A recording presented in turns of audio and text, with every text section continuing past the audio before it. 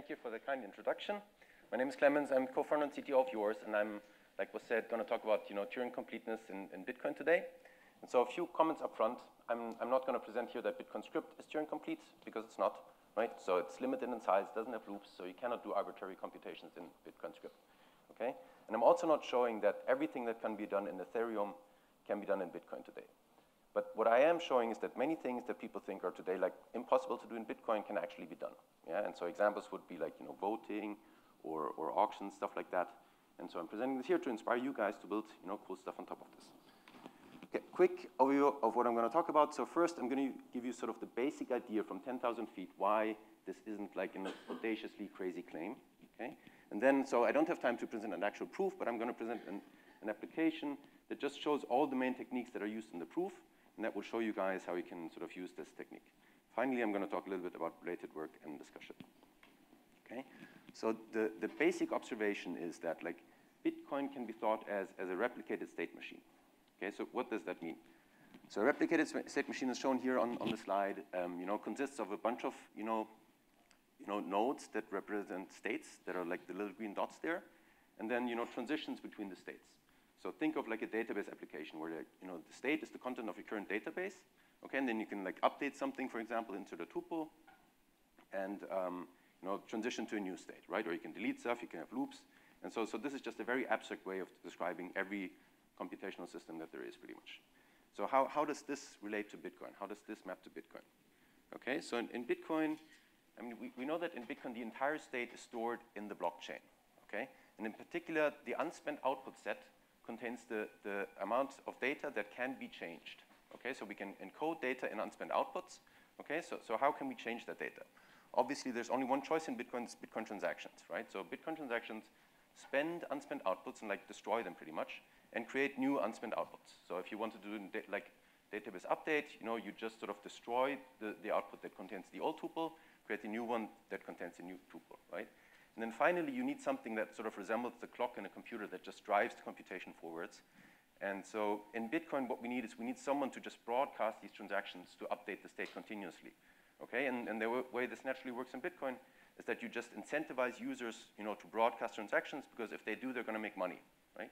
And then if users want to make, since people like money, they're going to continue sort of broadcasting these transactions and like thereby drive the computation forwards. Okay, so the application that I'm presenting here today is, imagine there's Alice, okay? And Alice is interested in a function f. In particular, Alice wants to have some x, that makes the function evaluate to true, okay? And Alice can figure out this x herself, but Bob can, okay? And so essentially what Alice wants to do is she wants to buy that secret x from Bob, okay? But since, in a trustless setting, they don't trust each other, they want some guarantees. So kind of the risk is here, if Bob sends the secret to Alice first, like in that picture there, then Alice has no reason, then Alice has what she wants, right? She has no reason to give Bob that one Bitcoin, right? And sort of if you flip the two arrows, if, Alice were to pay first, right, then Bob's happy after getting the one Bitcoin, and he has no reason to reveal, that secret X. So what I'm showing here is how such a trustless exchange can be built on top of Bitcoin. Okay, so how does this work? So first consider the case where f is just a very simple function, right? So a function that can be encoded directly in Bitcoin script. Okay, so that's a very easy case. Okay, in that case, what Alice just does is she broadcasts a transaction with an output script encoding that function f. Okay, so recall that output scripts essentially encode functions, okay, and then input scripts plug parameters into this function, and you can spend an output if the parameters that the input sort of provides to the function evaluates to true. Okay, so Alice is just going to go ahead and broadcast that one transaction. Okay, now Bob finds that output like this. All right.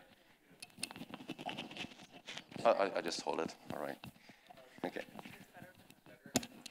Okay. All right. Okay. Cool. No problem. Okay. So Alice has just broadcast this transaction that encodes f, and say it spends one Bitcoin. Okay, now Bob knows that secret x, okay, and since Bob wants the one Bitcoin, he's going to want to spend that output. Okay, so all that Bob now does is he broadcasts a second transaction, yeah, that's sort of where the input script encodes sort of the secret value x, okay, that gets plugged into the output script created by Alice, okay, makes sort of the output script evaluate to true, and Bob can, now, spend that 1 Bitcoin. So Bob's happy, he gets the 1 Bitcoin, but also at the same time, since Alice can look up sort of the encoding of X on the blockchain, she learns about the X, right? So that's a way to do trustless exchange if F is a very simple function, okay? And so I can introduce a little bit of visual notation here, where like these boxes, you're gonna see lots of them, they sort of represent Bitcoin transactions, okay? Then the top part will always be like the input scripts, this is gonna be the output scripts, and the little arrow here kind of indicates that like this input spends that output there, okay? Okay, so what can Alice do if F is like a more complicated function that sort of cannot be encoded in Bitcoin script right now? So in general, there are 3 problems, right? So the computation might require too many steps, okay? Computation on a computer can run for a long time.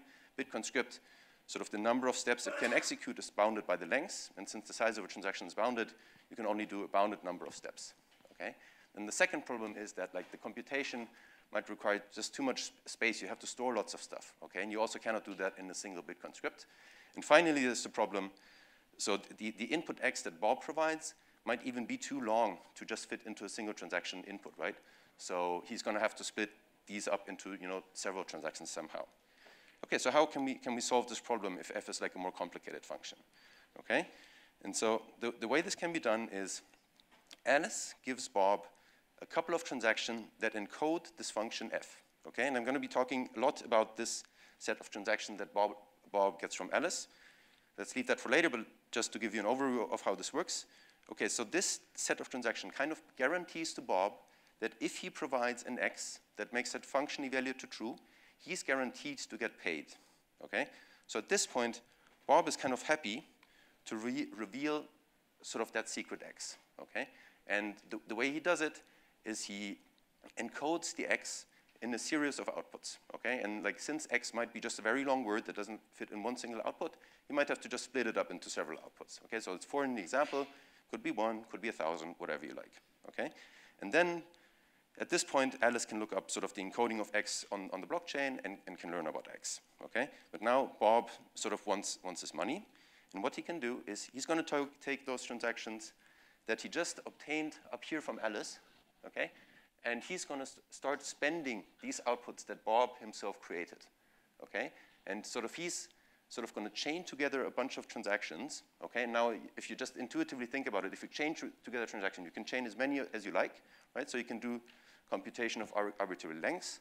And sort of since you kind of have like, kind of things in parallel a little bit, you can also just encode lots of data if you want to, okay? So that's what Bob does, is he takes the transactions obtained from Alice and sort of derives a new special output, that little green thing down there, called sort of the reward output, okay? And the set of transactions that he obtains from Alice has the important property that Bob can only produce that reward output if and only if sort of his encoding, in fact, makes that function evaluate to true. Okay, that's very important because otherwise, one of them two could kind of cheat or steal money or stuff like that. Okay, but in this example, X was in the language, so Bob can produce the reward output. Now Bob is going to use a second transaction he obtained from Alice that spends one other output that Alice paid for, containing 1 Bitcoin, okay, and the reward output. And he sort of creates a new transaction that spends these 2 outputs here, and now this output spends to Bob. Okay, so at this point, Bob earns the 1 Bitcoin. Okay, like there's no trust required there at all.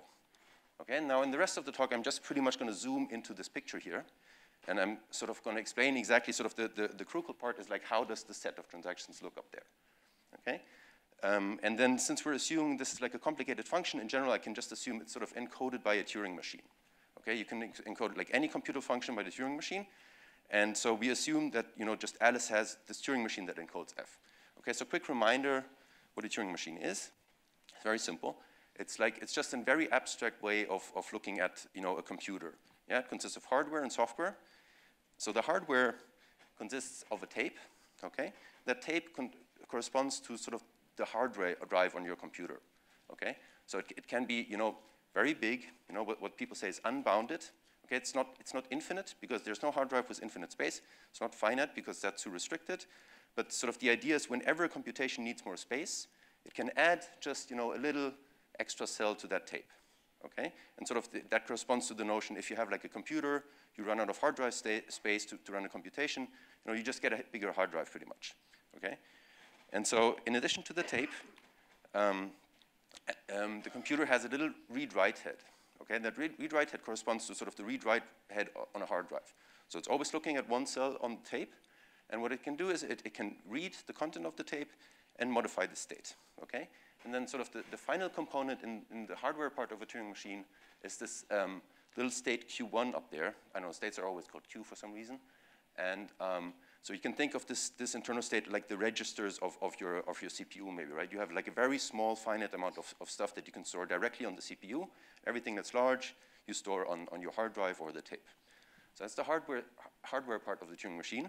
So how do we program these machines, okay? So a program of a Turing machine is this kind of transition relation. And what it tells you is, the way to read this is like if you're in state, so I'm reading the first line, if you're in state Q1 and your head is currently reading a 0, what you're supposed to do is, write a 1 and move 1 position to the left and change your state to state Q2, okay? So let's just run through this example real quick. So we're in state Q1 and we're reading 1, so the second line applies here. Okay, and now this transition relation or sort of the Turing machine program tells us, okay, replace that 1 that you're currently reading by a 0, move 1 step to the left, but stay in state Q1, okay? So that's what happens, and the head moves 1 position to the left. It updates, that cell that used to be a 0, a 1 to a 0, okay? And then you just completely mechanically, keep looking at, what's my state, what's currently on the tape, look into the transition relation, and that's what the Turing machine is going to do. Okay, so I mean you can verify this if you want. Okay, and so the basic idea of how we can encode a function that's like represented by a Turing machine in Bitcoin is as follows. Okay, we want to encode the entire state of the Turing machine in Bitcoin transactions, and more specifically in unspent outputs.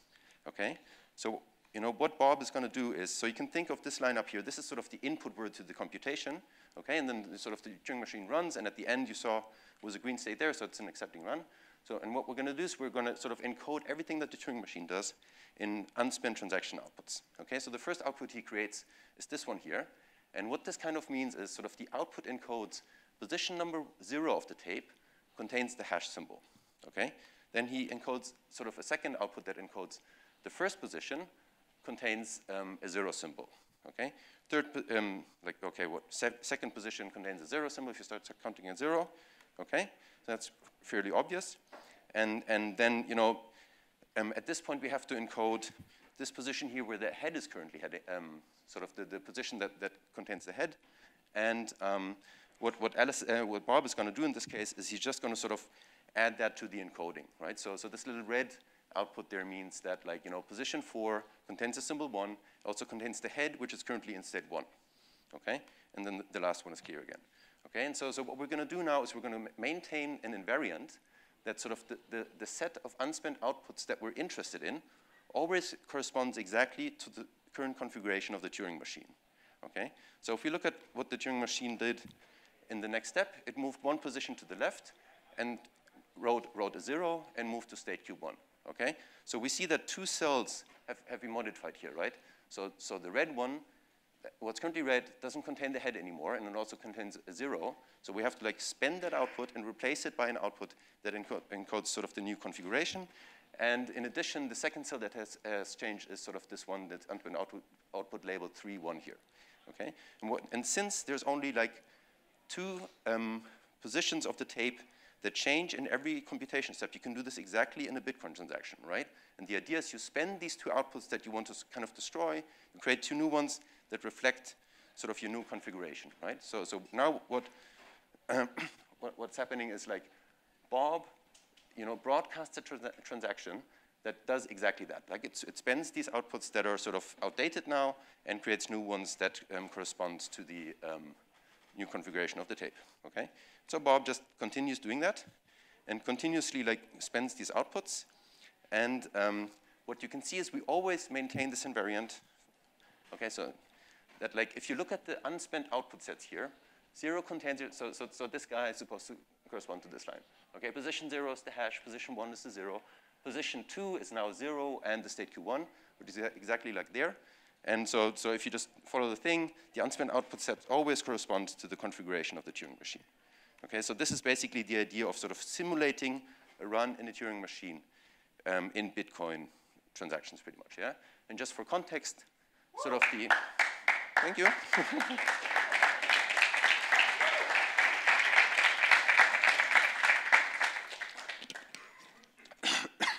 So the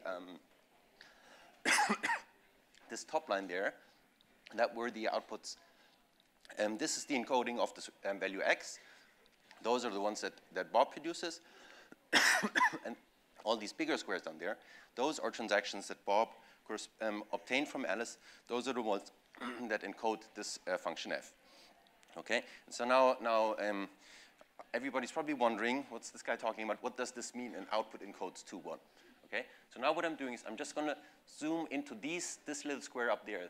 Okay, these two transactions, and explain you exactly how this encoding works. Okay, so if we zoom into this picture, I just copied top left thing, these 4 squares, and the big picture is kind of zooming in what that actually means. Okay, and so what are these output scripts? And it's actually surprisingly simple, right? So the input scripts are just signatures of Alice and Bob. Okay, and then the output scripts do something really weird. Okay, they just push, you know, exactly these numbers that are sort of this output script corresponds to the red square at the bottom left up there. Okay, all that it's doing is it just pushes this encoding onto the stack, drops them immediately after again. Okay, sounds weird, but I mean it works. Okay, and then the rest of the script is just, you know, a standard, you know, a 2 of 2 multisig script. Okay, and the idea is that Alice builds these transactions. Okay, signs them, sends them to Bob, okay, and sort of by signing them, she can control exactly which outputs Bob can produce, and so that Alice can make sure that Bob, you know, can produce that reward output if and only if, you know, the function actually evaluates to true on x. Okay, so essentially, sort of the main lemma of the proof says that like my Turing machine will go from one configuration to the next configuration if and only if Bob can create, you know, such a transaction that updates sort of the encoding correctly. Okay, so if and only if always means, you know, assume this and show that this is true, and the other directions, you know, assume sort of this and show that this is true. Okay, so first we're kind of going to assume our Turing machine goes from this configuration to this configuration. Okay, then since Alice has sent these transactions to Bob, Bob can just use one of these transactions, broadcast them, and sort of update sort of the state that's reflected on the blockchain according to the configuration. And like the other direction is a little bit more scary, right? So because you have to worry about, okay, so Bob gets like some transactions from Alice, maybe can like rearrange stuff and do bad things to produce that reward output despite the fact that, you know, that he didn't sort of provide the correct input value, okay? But that's where sort of our signatures come to the rescue. So if you think about what these signatures actually do, okay? So this signature in green up there, what that signs is all the output scripts, but also the input script that's getting spent, and sort of these little arrows here are essentially sort of the transaction hashes that are also in the transaction, okay? So sort of since, and so you can think of this as like Alice, by signing this transaction, she kind of protects what Bob can do. So she said, okay, Bob, you can, you know, broadcast transaction whatever you like, but you can only, if you want to use my transactions, you have to spend that specific output, right? And that specific output sort of, you know, encodes the precondition, and this encodes the postcondition. Okay, so this is hard to parse in a talk, I'm sorry. But yeah, so that's kind of the basic idea. The signatures of Alice restrict Bob so that he cannot do bad things, okay? And then the seconded signature on the right here sort of protects sort of the other half, okay? When I was proving this, I was always afraid that something might go wrong. But weirdly, it's almost like if this construction wouldn't work, then Bitcoin would be insecure, right? Because, you know, then you know, someone else could do something bad too. So, I mean, I'm pretty confident it works. Okay, yeah, okay. So related work, so this has been conjectured a long time ago by Craig Wright, okay? And so actually in 2015, Craig Wright was the first to claim that Bitcoin is Turing complete, okay? So needless to say, it wasn't received very well back then, okay? But turns out that, I mean, I think he's completely right on this one, okay? So, and then Craig Wright has done a bunch of more interesting work on this kind of stuff. So he conjectured this in 2015. He has at least, so I talked with Craig about this a bit, or actually a lot. And so he showed me like several of proof. There's different ways to prove this, and Craig has different versions of this proof. And also, very interestingly, Craig has some work on what happens if we remove the restrictions on the length of the script. Okay, and what that does is it really simplifies the construction a lot. I don't want to talk about that, but if you want to hear, ask me. Okay, so just to wrap it up a little bit, we have shown that like the spending condition in Bitcoin can be arbitrarily complex. Okay, I can say I will pay you if and only if certain condition is true, and the condition can be as complicated as anything that can be computed in any computer, with Java, JavaScript, any high-level programming language. Okay, however, and that's kind of the weird thing because like in computational theory is like Turing completeness captures like a notion of everything that can be computed. So at first, you'd think, okay, now we can do everything that we can do in Ethereum, but actually we can't. And so in specifically something that we cannot do right now is mostly tokens, right? And to do tokens, we have to add something to Bitcoin, which has been discussed a lot here. There's different ways of doing it. There's OP group, and there's Bitcoin covenants. And so I think like midterm, we should figure out how to add this kind of stuff, but we also have to figure out how to do this in like the nicest possible way, pretty much, okay? And, okay, and sort of the idea of all these things, OP group and Bitcoin covenants, is really what you want to control is sort of future outputs like that spend your output, okay? So if I like encode a token, I must prevent the situation that like, some person owns a token, for him to just create a Bitcoin transaction with 2 outputs, and now he's turned 1 token into 2. Okay, so that's not a good token because anybody can create as many tokens as they like.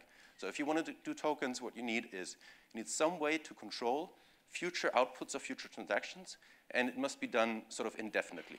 Okay, I must say like any future transaction that spends my output, I must be able to like control how they work pretty much.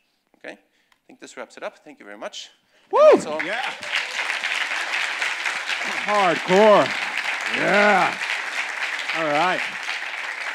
Okay, this is history being made here, all right? This is the first presentation of Turing completeness in Bitcoin and Bitcoin script. Can we give this guy a second round of applause? Woo! Not ready. I am not ready for this hotness. Okay, do we have questions? All right. Pick the first person on your right. So my question is, I just lost my notes, it's okay, I remember. My question is, and I'm sure you would agree, that there is a difference between something that's theoretically Turing complete and something that's practically Turing complete. Yeah. So my question is, what is practically possible here? So if I were to use an example, would it be possible to create DAOs over Bitcoin, like as an example? Okay, so I'm not going to be able to answer that question like live on stage because I haven't thought about it. But just coming back to your point, so it's you make an important point. There's like there's this theoretical result, okay, and then it's like what is convenient in practice, right? And what I'm presenting here is not necessarily a very convenient way to program Bitcoin. There's several things to think about. Like so we have some smart contracts, like HTLCs and payment channels and stuff like that, and they all use very, very short scripts. So for many, many things, you're actually not going to ever need to like actually use a while loop, okay? And then sort of to make sort of programming shorter computations more convenient, it's very important that we like activate opcodes and just sort of develop a nice programming language, okay? And then long term, probably to make this kind of approach more practical, what we need is we want people to write smart contracts in an extremely well-defined higher-level language, okay? And then we're going to use compilers that kind of compile this higher-level language that people understand into a construction like this, okay? So in a sense, it's lots more work to be done on this, but this is, I think, the direction. Like on the one hand, make like programming scripts, small scripts, more convenient by adding more opcodes, and also then, midterm, start thinking about how can we actually build, compilers where, for example, you can think of, just your higher level language could just be, Bitcoin script, and you add a looping construct to it, right? And then you have a compiler that, takes that higher level thing and compiles it into this, mechanism that keeps broadcasting the transactions while you unroll them. Okay, thank you. Thanks. Thank you for your talk. What are the security implications of having Turing completeness in Bitcoin Cash? Because potentially you could do nasty things, right, if it's Turing complete. Yeah, great question. So essentially one way to phrase this, I mean, can this be used to sort of create DDoS attacks, right? And so Ethereum, famously has, Turing complete scripting language, and they need this outside mechanism of gas, right, to control, if your computation takes very long, you have to just pay the miners more fees pretty much, okay? And like the nice thing kind of is that is like almost built into Bitcoin already here, okay? So if you see this picture, I'm sorry, too many things, okay? Every, broadcasting one transaction is like, doing one step on the computation, right? And for every step in the computation, you have to pay one mining fee. So if, your computation takes very long, Bob's going to have to pay, a high mining fee pretty much. Yeah? And the same thing's true if you want to encode like large amounts of data. So the nice thing is, in sort of Bitcoin doesn't need this extra complexity that's in Ethereum, right? It just sort of naturally has like a beautiful cost model just built in, which is actually kind of a cool property. And then like just in terms of like systems design, I always think like if you want to like optimize things and scale things, it's good to have like an extremely, simple base system, because simple systems are just easier sort of to optimize, right? And so that's why I'm of the opinion it will be easier to scale Bitcoin than Ethereum, just because you're working with a much simpler model pretty much, yeah? So this is actually kind of a nice property here. God damn, we don't need gas. Woo! I'm telling you people, I love this. Okay, who's next? Patrick. Thank you. So yeah, everybody's addressed the sort of the downsides of data bloat, and we're assuming we'll get infinite or unbounded block scaling, and it won't be an issue, and that's fine. So I'm going to try to be a little more constructive. I'm imagining how op-return codes could be part of this soup of state, and how those op-return codes in a balances-based system could give you tokens, and they can also give you all kinds of contingent logic that could be built into the client, or perhaps we could come up with a more modular system. And what you're dealing with here is if you were to write it in a basic high-level language, you'd want to keep it to like 10 lines of code, a few simple logic things, right? Or otherwise you're going to get into this kind of recombinative explosion of UXTOs and fees associated. But I think there's an opportunity here to integrate with a lot more complexity for things that are kind of templated, tried and true. Here's the code, here's the TX format for the opcode that references it. And then combining it with these contingent logics, there's a lot of variability there. So I guess my question would be, have you considered that side of things in this exploration? Okay, so I'm not 100% understand the question, but so maybe the question is about like what kind of opcodes do we need to do this kind of thing, right? Do we need to add more opcodes to make Turing completeness possible? And actually we don't. And the surprising thing is we actually like Bitcoin remains Turing complete if we just have a very small amount of opcodes, right? So I'm claiming here you can do any computation with just check multisig addresses and pushing stuff onto the stack, right? So you can do everything with an extremely, I mean, you could technically restrict Bitcoin script very much, remove lots of these things. It's still going to be Turing complete. But the thing is, kind of goes back to what I said earlier, right? Just because something's like Turing complete in an awkward, complicated way, it doesn't mean that like people want to write these kinds of programs. So to kind of write convenient programs, you want to like have beautiful, expressive base language pretty much. Awesome. Next question. Gentlemen, you're looking at me so earnestly. Hey, thanks for the insight and the presentation. I was wondering how it would be tackled if it's unsure if a mathematical formula I express and I would be ready to pay someone a Bitcoin if he solves it. What is the approach if it's an unsolvable problem? Is it just a if-else with a check sequence verifier, or is there like a nicer option maybe? Okay, so if it's like an uncomputable problem, we can't do it in Bitcoin or Bitcoin script. And I would lock the Bitcoin in that output, but since it's unsolvable, there would never be a solution provided. Yeah. Okay. So maybe there's a question like what happens to computations that do not terminate ever, right? And so in this thing, so this really actually kind of neatly corresponds to to just normal computations, right? So you see on the left here, you have just your normal computation. Like this is just an example of a computation that like terminates and in an accepting state too. Okay, so this is as soon as, I didn't really mention that, but as soon as the Turing machine hits this accepting state, computation ends and it just accepts. But of course, Turing machines can also just loop forever, like we all know, right? So you can do three things. They can accept, reject an input, or loop forever. Okay, so what happens if like the Turing machine just loops forever? Then like this, Bob would have to like continuously broadcast these transactions forever, which would be expensive and stupid, right? And assuming that Bob is not stupid, what Bob would do is he would cheaply running computations on your computer is way, way cheap compared to running stuff on the Bitcoin, right? On the blockchain. So what he's going to do is he's just going to run this computation on a particular input on his own computer, figure out, oh, whoa, this doesn't terminate, right? So then, Bob's not going to be very motivated to actually ever broadcast something. But what's the process then of recovering that Bitcoin that I was ready to pay someone? Okay, so this is this thing here. So Bob can eventually sort of the construction makes sure that like Bob can only produce this reward output if the computation terminates and in an accepting state.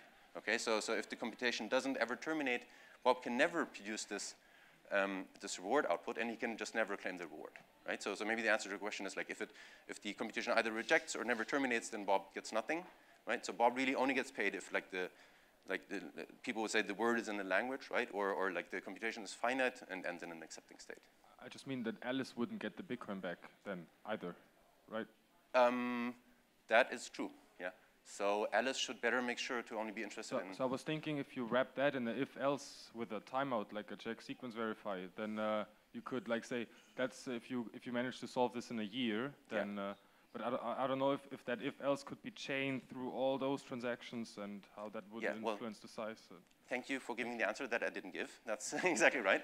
Okay, so what Alice could just do, if eventually there's some sort of timeout in here or something, right? After months, so this output could just say, okay, I give Bob 3 months to produce this word output. If Bob doesn't come, doesn't do it after 3 months, I just spend it to myself. One last question.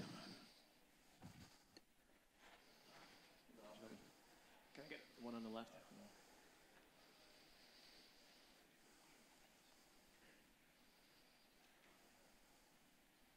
Thank you very much. If I can just distill essentially what you're saying is that you've proven that it's possible to do smart contracts and all the implications of that on the Bitcoin Cash blockchain. Yes, though with one caveat. I mean, weirdly, we cannot do all smart contracts, right? So in particular, tokens is something we cannot do. So I think like auctions and voting is something we can do with a similar technique like this, but tokens we cannot do, right? Yes, but the whole concept of machine-to-machine communication or machine-to-machine communications or a machine producing something in the event of receiving something else from another machine, this is all possible to be done on the Bitcoin Cash blockchain, if I understand correctly. Well, so maybe this is the question, but like how can we get external data into the blockchain? Is that what it's about? No, I'm just saying that an essential use case of this Turing completeness, as opposed as it not be essentially not just being just a form of currency, but actually a form of machine-to-machine communication.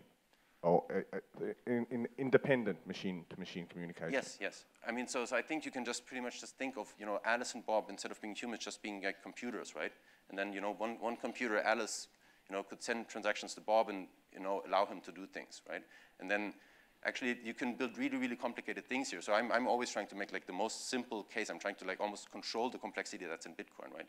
You can come up with much more complicated settings where there's like multiple actors, multiple computers that send data to one another, get rewarded for certain data and stuff like that. So I think there's like some progress in that direction maybe.